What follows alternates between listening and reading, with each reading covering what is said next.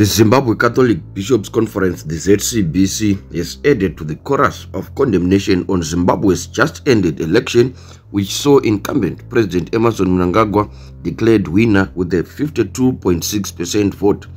In a pastoral statement this Thursday, the ZCBC CCJPZ Chairman, Right Reverend Bishop Rudolph Nyandoro, also called for an audit of the August 23 election, saying this is one of the ways that could restore public confidence in the country's poor process.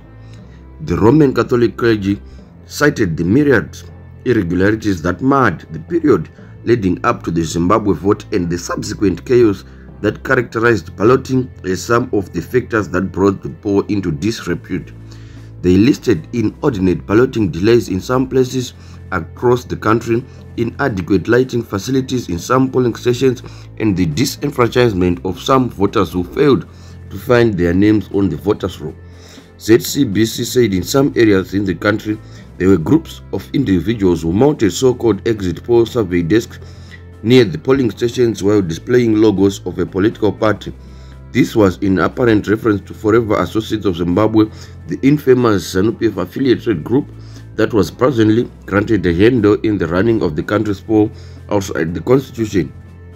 In some instances, ZCBC said there were displays of campaign material on the road leading to polling stations and distribution of campaign regalias to voters within polling stations.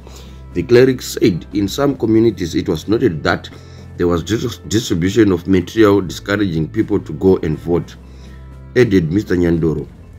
In reflection on the above-mentioned challenges at ZPCC, we encourage ZEC to give an account to the nation about the delays and procurement of voting material and the missing names on the voters' roll.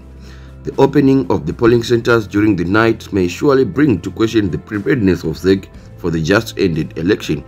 An audit of the whole exercise may give relief to the electorate to whom ZEC is answerable. This may help the nation to be satisfied by our electoral process. The bishops urged parties aggrieved by the presidential poll results to follow legal channels to register their misgivings. They also called on spokespersons of political parties to refrain from issuing inflammatory statements in response to concerns raised by opponents and observer groups. As ZCBC, we totally discourage hate speech by some members of political parties. Actions that restrain and disrupt other political parties gathering violate the right to association is enshrined in Section 58 of the Constitution of the Republic of Zimbabwe, Amendment number 20 of 2013. Let us shun barbaric actions that are contrary to the Christian ethos and national values as stated in the preamble of our national constitution. Violent actions paint a negative picture of the whole election process. We call for respect to our international mission observers and let their objective assessment of the elections help us as a nation to correct ourselves and move on.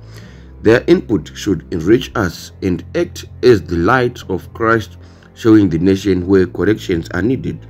We therefore advocate for peace and condemn all forms of actions that may disrupt the post-election peaceful environment. The ZCBC continuously calls for peace and tolerance during this post-election period for a continued growth of our beloved nation. Of course, this was in reference to the Christopher Muchangwa response that he issued and attacked SADC leadership as led by Nevas Mumba. So what Mr. Nyandoro is saying that was foolish of Mr. Muchangwa to issue those statements in direct attack to Mr. Nevas Mumba of the SADC Electoral Observer Mission.